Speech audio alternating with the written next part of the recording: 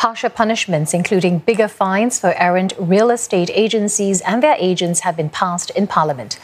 The changes will also give the Council of Estate Agencies more power to investigate and collect evidence for cases like giving misleading information about a property. It also states penalties for housing agents who help foreigners hide ill-gotten gains in the Singapore property market.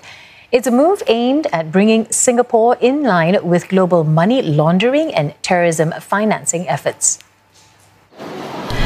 With a number of high-profile cases of errant agents in 2019, MPs said the stiffer penalties and deterrents were timely. But they asked if the safeguards would make it difficult for firms. To that, the Minister of State for National Development said the changes are mostly to bring Singapore in line with international standards issued by the Global Financial Action Task Force, or FATF. Estate agents and salespersons are already required to fulfill duties to counter money laundering and terrorism financing. Disciplinary action can be taken for the failure to perform these duties today.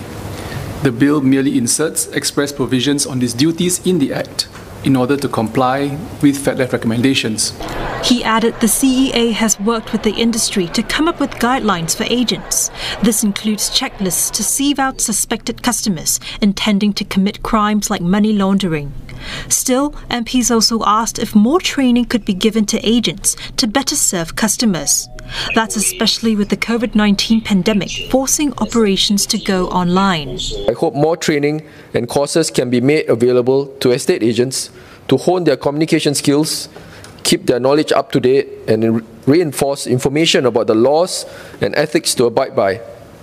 I think that this will help to reduce the amount of dissatisfaction towards the industry, especially in cases where unprofessional conduct was not intentional. Mr. Zaki assured MPs current training includes digital skills and helps agents keep up with laws and policies.